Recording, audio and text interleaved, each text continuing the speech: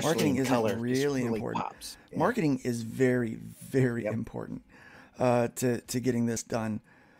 And not only that, like if you're going to go the traditional route and get distribution through any one of the companies that we were talking about this morning, any of those three companies, you still need to know how to sell your book to retailers.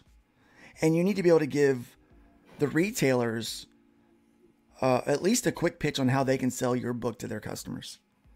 Mm-hmm. You need to be able to educate them on how to sell your books, not just leave it up to them, to figure out like, hey, here's some talking points for your staff to bring this book up. Or, so those are the things that I'm working on for Arrow Comics in general, so that we can help people sell our books if we put our books in a store somewhere.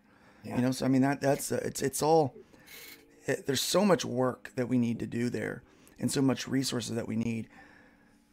Having a platform that's huge is one thing, and yeah, that's useful. But you've got to.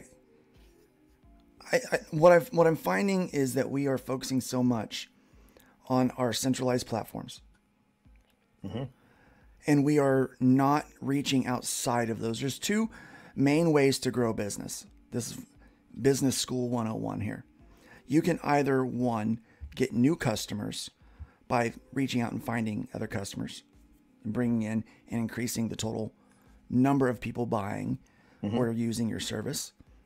Or two, you can get more money out of each of the existing customers.